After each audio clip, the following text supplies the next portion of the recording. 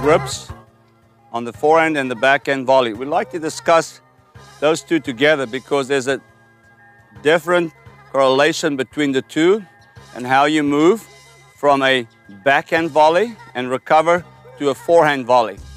The continental grip has been the most used and been known as the most common grip and probably the most recommended grip out there, where if this is the top of the racket, okay, it's the bevel just below the top of the racket there, and you can put your knuckle there, gets your 3 fingers at the bottom, gets you nice stability with the thumb, and also this trigger finger helps you keep your racket head stable.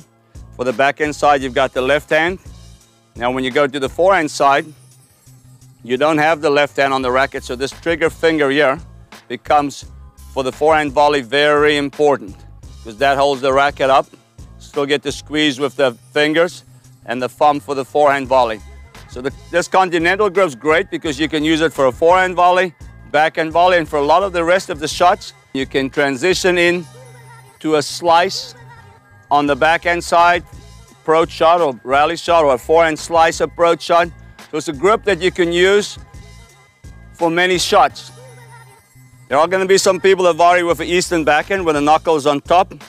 In my opinion, that's a little bit of a problem on the forehand because it gets your elbow in a bad spot and it gives you a tough, opens your face a little bit too much. Not that you can't volley with it.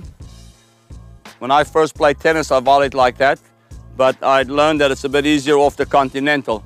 Everybody says, well, you can't get your knuckle below the continental. Well, I got some bad news for the world. I just worked with Alice Ferreira, my student, 2-time Grand Slam winner, and Martin Dam, and both of their knuckles are slightly below what this area here is continental, and I call that a European continental. And I always wondered why the players, when I ask them, they feel like they play with the wrong grip. It can't be the wrong grip if you win a Grand Slam. That's like everybody saying, look at Federer's grip. And I go, well, he's got 18 Grand Slams. You know, we actually gave that a name, a quarter grip. But the point is, what really matters is whether you're slightly below, you got the continental, that you can get the right angle of the racket head, that you can lead with the front edge of your racket, that you're stable with your racket head, even if it's a little bit low. You can get enough squeeze.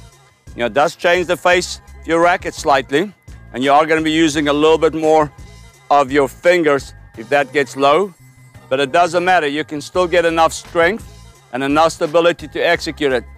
Stop worrying about your grips. Focus on your technique. Worry about your racket face angle and your contact, and you're going to be good to go.